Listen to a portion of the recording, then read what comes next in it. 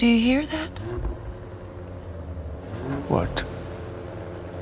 530 horsepower twin-turbo V6? Yes, the Nettuno engine inherited from the MC20. It has the best power-to-weight ratio in class. As well as top speed. And top acceleration, too.